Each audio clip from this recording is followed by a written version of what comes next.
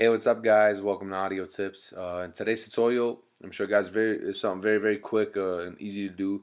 It's basically importing a movie file or a picture into your Garageband session. Not really a picture, but a movie file. Uh, I've never done it before. I'm not gonna lie, but I do know how to do it.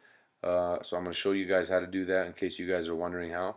Basically, you go to the right and you click on the icon that looks like a camera and a music note, and instead of clicking on audio, we're gonna go over here to movies, and you basically do the same thing.